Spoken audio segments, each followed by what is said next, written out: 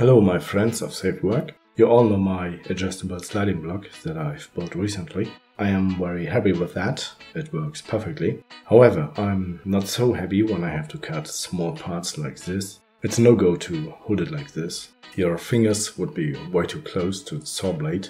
I also find it very dangerous to use the push stick here. Because the piece is so small, there's a risk that it can be pushed sideways into the saw blade and then it would learn to fly. That's why I built this push block. It has a groove for the saw blade, so you don't have to saw into it, and the two sides will hold both pieces in place. But sometimes you have to saw into the pushing part. That's why I designed it changeable. I made the hole big enough to fill it with any scrap pieces that flying around in the shop. Just clamp any piece into it and you're ready to saw.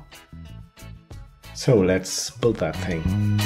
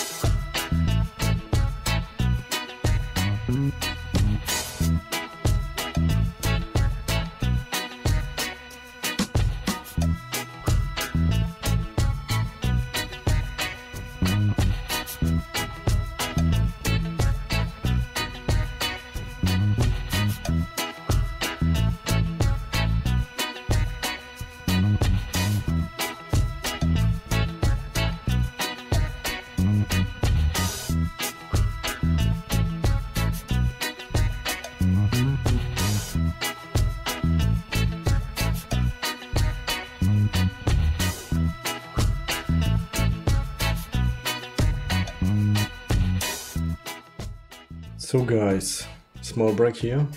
I wanted to talk about the nuts I use. These are nuts for M6 threads. This is the first time I've used it. So let's measure these. So in the car I measure 7.9 millimeters. Width thread is 9.5 millimeter. So I think I'll pre-drill with 8.5. This should be enough to make it strong without opening the layers of the plywood. The length is 19.15.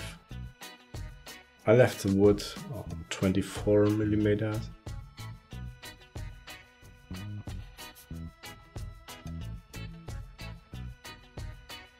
Okay, the plan is that we can quickly mount our wood without using any tools. I've ordered 100 of these. I'll link it in the description box. I think I will use 2 of it. One around here and the other one about there. At first testing or right into piece? I think we tested.